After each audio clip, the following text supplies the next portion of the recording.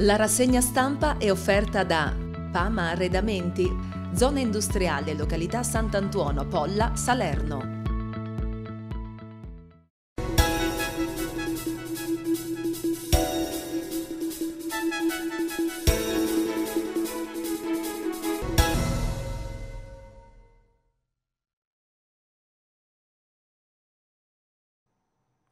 Buongiorno e ben ritrovati con il nostro consueto appuntamento con la rassegna stampa. Andiamo a sfogliare le pagine dei quotidiani in edicola questa mattina, giovedì 20 luglio. Andiamo sulla prima pagina del Mattino Nazionale, si parla delle commemorazioni in ricordo dell'assassinio di Paolo Borsellino, avvenuto 31 anni fa, la strage di Via D'Amelio. E il Presidente della Repubblica lancia un monito, vediamo infatti il titolo dedicato proprio alle parole del Presidente Mattarella, mafia, monito di Mattarella, il Presidente nell'anniversario della morte di Borsellino e della sua scorta, basta zone grigie, complicità e indifferenza, Meloni a Palermo, questa battaglia si può vincere, concorso esterno, nessuna modifica. E poi ancora gli articoli correlati in alto, il comitato sui livelli essenziali di prestazione per quanto riguarda l'autonomia differenziata, ok sanità e stop sull'istruzione. Ancora l'editore Rubettino, laureati via dal sud non solo per il lavoro. Restiamo in alto, ci spostiamo di spalla con la riflessione, l'uso della forza contro il diritto perché Putin uscirà sconfitto. Di fondo invece l'analisi, le narrazioni complottiste, un favore alla criminalità. E poi sempre sulla prima pagina del Mattino Nazionale ci spostiamo a centropagina, siamo in Egitto dove lo studente dell'Università di Bologna, Patrick Zaki, ha ricevuto la grazia, pertanto ora è libero. Infatti vediamo il titolo, arriva la grazia, Zaki è libero, Patrick oggi in Italia, il messaggio del Premier ad Al-Sisi che ha concesso la grazia al giovane. E poi la cronaca, il caso a Frattamaggiore, stritolato in fabbrica, così è morto Raffaele, promessa del calcio, siamo a Frattamaggiore, incidente come quello di Luana, il ventenne in una macina, verifiche sulla sicurezza sul posto di lavoro. Andiamo in basso, parliamo ora invece del Napoli, tutto il Napoli in ritiro, intanto si pensa al calciomercato, c'è Danso per sostituire Kim, primo test, spazio ai giovani, sul mercato si accelera. Andiamo nei box sotto il titolo di testata, addio a Purgatori, l'inviato che sfondò il muro di gomma. E poi a Palazzo Reale, Napoli per Caruso, aperto un museo sul tenorismo. Sul tenorissimo. E poi lasciamo questa prima pagina, andiamo ora invece a vedere quali sono i principali titoli riportati sul Mattino di Salerno.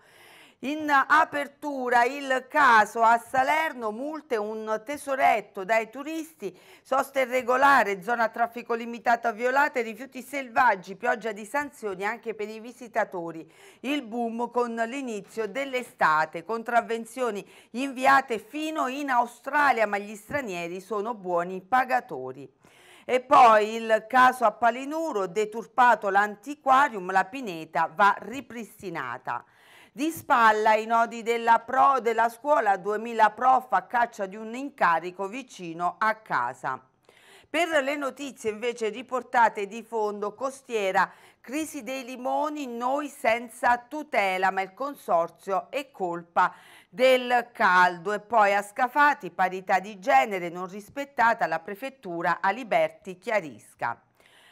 Nella fotonotizia il calcio con la Salernitana, mercato, allarme di Sosa, mi aspettavo già i rinforzi, messaggio al club e difesa a 4 nell'amichevole. A centropagina l'assistenza, debutta lo psicologo di base, una rivoluzione culturale, 26 professionisti nei distretti ASL, 2 destinati a Salerno, a breve i contratti, l'ordine, così meno ricoveri impropri. E poi la gara di appalto per l'ospedale di Salerno, nuovo Ruggi, cambia il vincitore. Nella fotonotizia invece la cronaca, siamo in basso, la sentenza, racket sulle slot machine, arrivano 7 condanne, poi il blitz, il liceale spaccia crack con l'amico, arrestati. Questi i principali titoli per il mattino di Salerno. Andiamo ora invece a vedere come apre il quotidiano Le Cronache, vediamo. Il titolo, la fotodenuncia, Piazza della Concordia, dove il degrado regna sovrano, e poi troviamo si apre anche con l'articolo di Antonio Manzo dal suo diario, che ricorda la morte, i giorni, le ore immediatamente successive, quindi alla morte di Paolo Borsellino, la sua venuta a Salerno al battesimo del figlio del PM Cavaliero. E cambiamo argomento, siamo di spalla ai personaggi viaggiatori. Wow, il progetto di 2 salernitani sta riscuotendo successo, mentre a centropagina Elisabetta Barone all'assalto di Tringali. Sicurezza, ma a cosa dedica il suo tempo l'assessore? Il consigliere di opposizione va all'attacco, curva nord, l'amministrazione resta miope.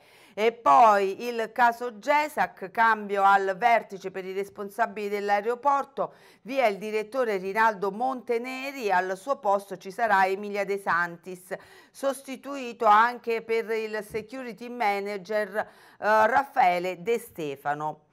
Le notizie invece in basso, Pagani, Maiorino, solo 4 tecnici di laboratorio all'ospedale Tortora. E poi ancora andiamo avanti, nuovo ospedale Ruggi, Rainone beffato dal ricalcolo regionale, perde l'appalto. Continuiamo, siamo ancora a Salerno, i provvedimenti rettificati come chiesto dai revisori per il consuntivo 2022, e poi il calcio, Sosa bussa a rinforzi, siamo un po' indietro, 3 gol in amichevole. Ancora la recensione Beatrice Venezzi e l'immagine riflessa della musica.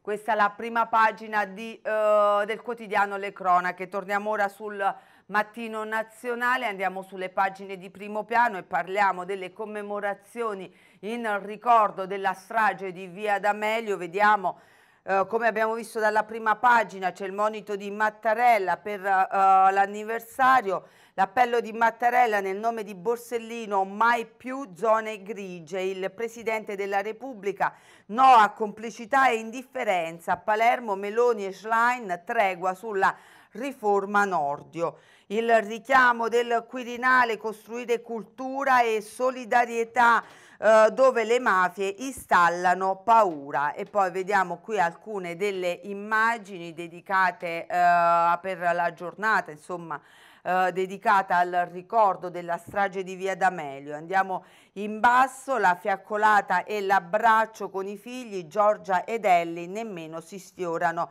Alla fine niente scontri e tensioni, limitate, ma piazze separate tra i giovani di destra e la sinistra.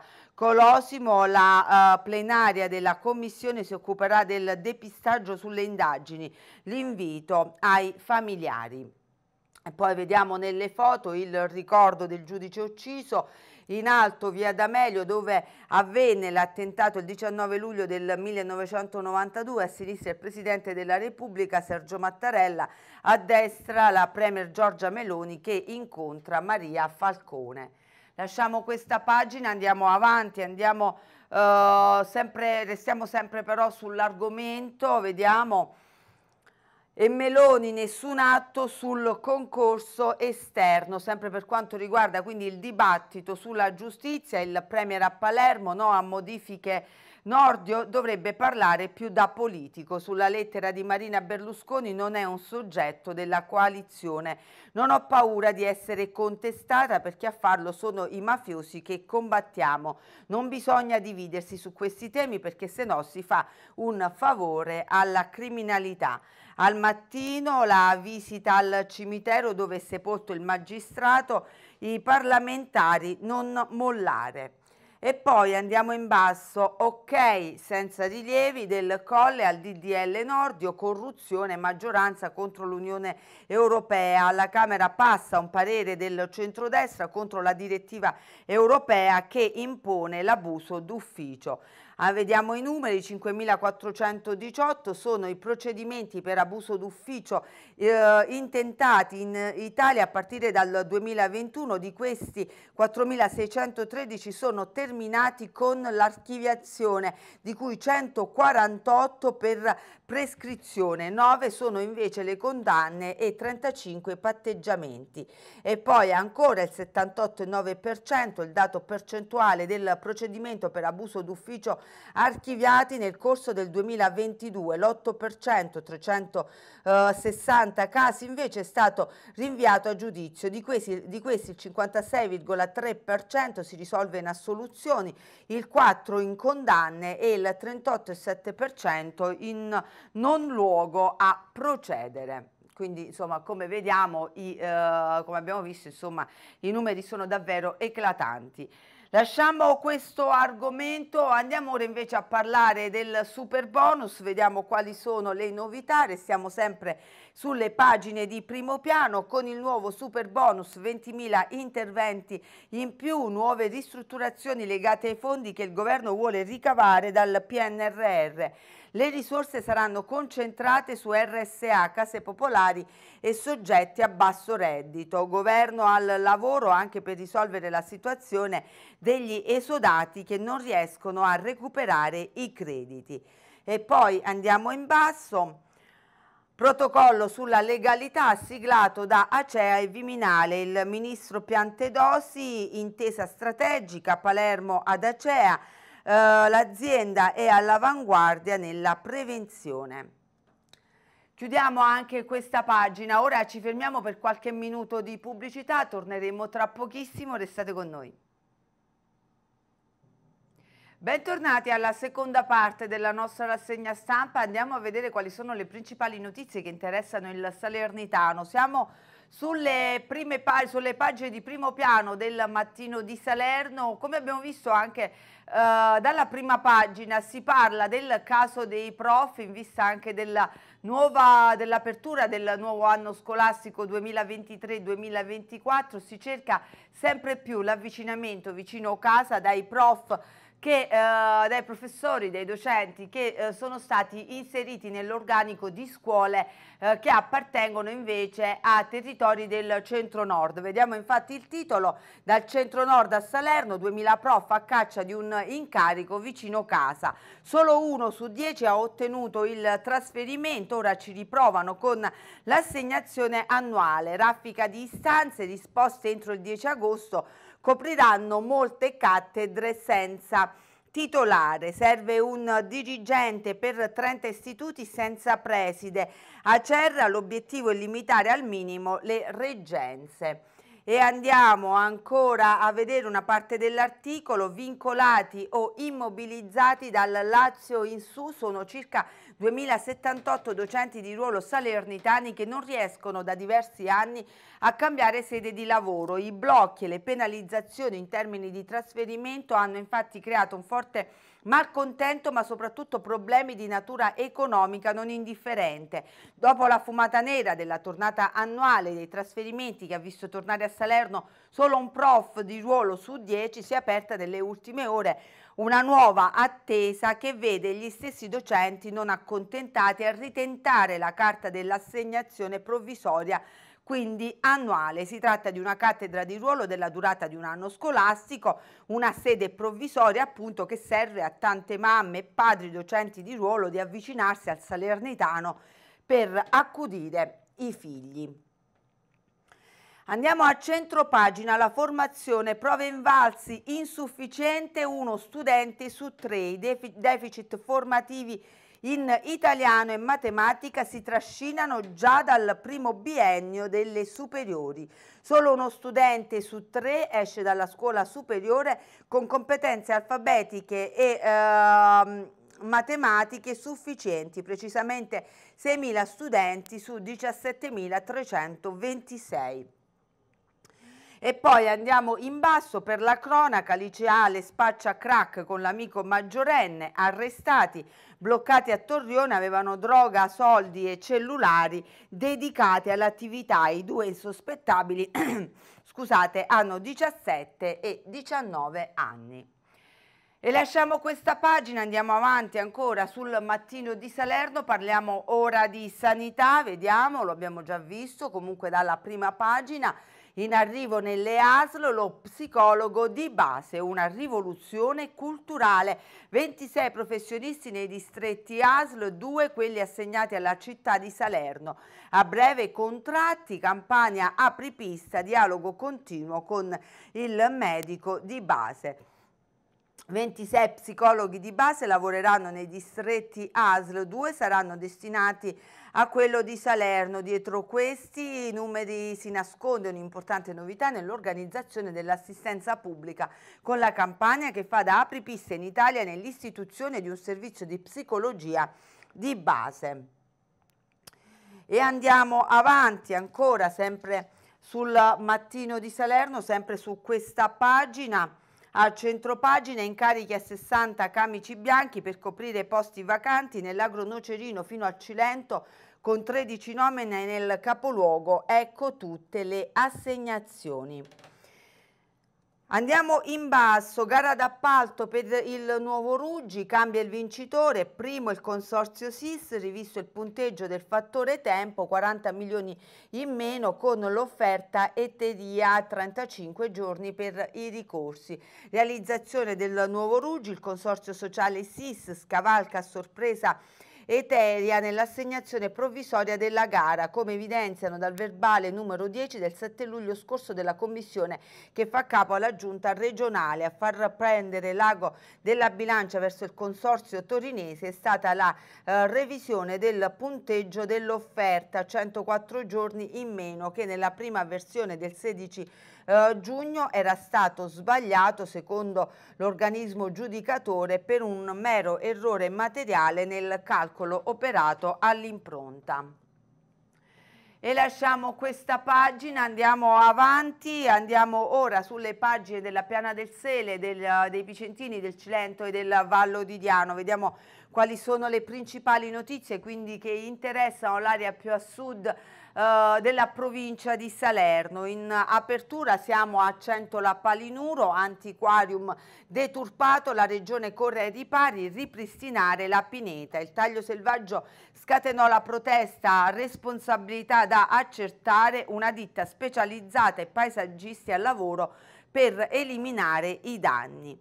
E poi ci spostiamo a Eboli, omicidio Solimeno, il Celso a processo, mentre anche qui troviamo una notizia di sanità, siamo però a Eboli, vediamo ospedale unico, Conte e De Luca nella bufera. Non si placano le polemiche né si ferma l'indignazione rispetto alla situazione ospedale di Eboli. Il sindaco Mario Conte ha convocato il Consiglio Comunale straordinario in seduta pubblica per il prossimo giovedì alle ore 18 presso l'aula consiliare. Se si vuole salvare il progetto dell'ospedale unico nella Piana del Sele bisogna intervenire subito chiedendo alla Regione la revoca della delibera che finanzia un nuovo ospedale a Battipaglia.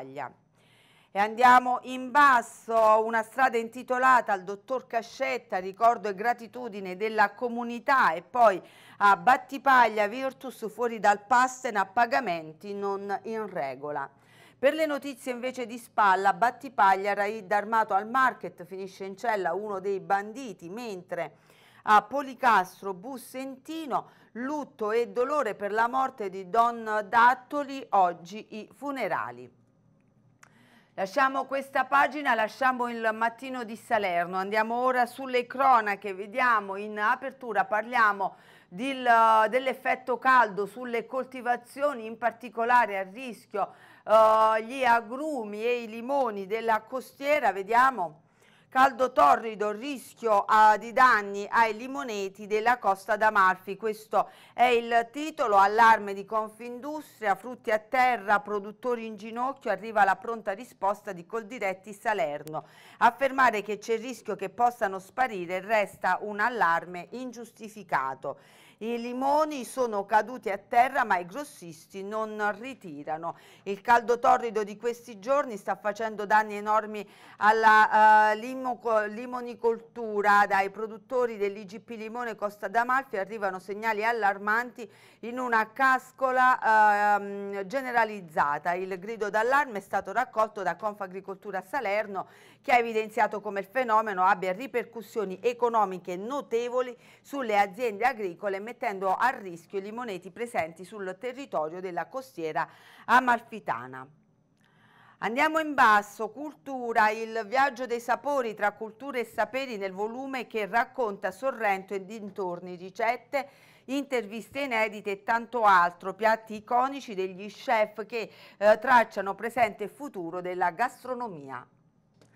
E andiamo avanti, lasciamo le pagine, questa pagina, restiamo sempre sul quotidiano Le Cronache, restiamo sempre a sud di Salerno, ma torniamo a parlare ora dell'ospedale di Eboli, quindi della sanità, ma non solo, perché a Eboli il sindaco Mario Conte ha convocato 3 sedute di consiglio comunale per discutere con l'assise di 3 importanti argomenti, tra cui anche l'ospedale. Vediamo infatti il titolo. 3 sedute di consiglio comunale su ospedale, DUP e previsionale, corsa contro il tempo per le emergenze programmate e quelle piovute improvvisamente. La conferenza di presidenza dopo la seduta urgente del 21 convoca il consiglio sul DUP. In una settimana i casi ospedale e DUP, forse la settimana successiva si voterà per il bilancio. Estate di impegno e lavoro per il consiglio comunale di Eboli tra convocazioni urgenti e sedute ordinarie, frutto di particolari condizioni nelle prossime 2 settimane, quindi tra fine luglio ed inizio agosto. Pur nelle torride temperature di questi giorni, il Consiglio Comunale di Eboli sarà chiamato a 3 appuntamenti consiliari. E andiamo in basso, Eboli Summer Festival, 3 sere di musica con i rapper del momento, il prossimo fine settimana, riflettori del divertimento nell'area dell'ex tabacchificio Fiocche. Ancora di spalla un atto di giunta, trasporto scolastico anno 2023-2024 è stato confermato. Chiudiamo questa pagina, restiamo sempre sulle cronache, andiamo nelle aree più a sud della provincia di Salerno e torniamo a parlare ancora del caso peste suina nel Vallo di Diano. Interviene il consigliere comunale di Sanza Antonio Citera, vediamo. Botta e risposta tra Citera ed Esposito in merito alla macellazione dei suini nei 17 comuni dell'area rossa decretata di recente. Il consigliere ribadisce che questo processo è doveroso per i maiali infetti. Porterò avanti questa battaglia per tutelare i cittadini e le proprie aziende. In merito alla macellazione dei suini nei 17 comuni dell'area rossa nel Vallo di Diano a causa della peste suina africana e delle disposizioni della Regione Campania con la relativa sospensione del TAR per alcune famiglie e aziende, arriva la risposta del consigliere di Sanza Antonio Citera alle dichiarazioni dell'amministratore del sindaco di Sanza Vittorio Esposito, che non ha risparmiato accuse. In alcune interviste mi attacchi duramente, dice Citera. Pertanto ti chiarisco alcuni punti che evidentemente non hai compreso. Ho parlato della sospensione della macellazione relativa ai maiali di alcuni cittadini e del coinvolgimento della Regione Campania insieme ad altre autorità, chiaramente con un ruolo decisivo dell'ente regionale. Intanto, mentre nel tuo comunicato fai l'elenco dei politici regionali con i quali dichiari di essere in sinergia nel seguire le decisioni, io mi schiero soltanto con i cittadini. Queste alcune delle parole riportate dal consigliere Citera. Andiamo in alto, il Fatto, noi moderati, Antonio Valitutti è stato nominato coordinatore per l'Alto Sele Tanagro. ho avuto modo di toccare con mano il grande lavoro che il partito sta portando avanti su tutto il territorio. In basso invece la nota ok a legge per promozione dei borghi campani, passa alla proposta del consigliere regionale pentastellato Michele Cammarano. E chiudiamo anche questa pagina, termina qui la nostra rassegna stampa. Io vi ringrazio per averci seguito e vi do appuntamento alle 13:45 con il nostro TG.